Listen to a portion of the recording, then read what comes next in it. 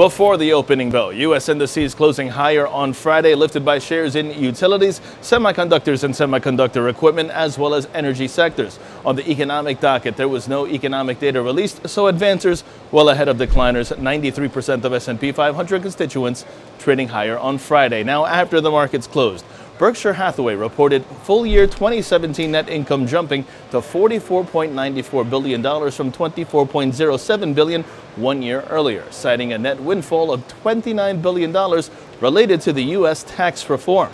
Moving on, overseas Asian markets, they're up today. The Nikkei up 1.19%, the Hang Seng up 0.75%, China's CSI 300 up 1.16%, and South Korea's Kospi up 0.25%. European markets trading higher and U.S. futures calling for a positive start. In terms of expectations today, Scripps Networks Interactive fourth quarter EPS seen at $1.18 on sales of approximately $915 million. While on the economic docket, 8:30 in the morning, we have January Chicago Fed National Activity Index. That's expected at 25%, while 10 o'clock in the morning sees January new home sales figures, as well as the February Dallas Fed Manufacturing Activity read.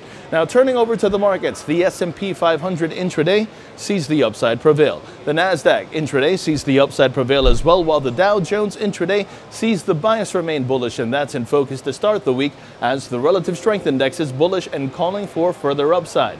Long positions above 25,100 are favored, with targets at 25,590 and 25,700 in extension.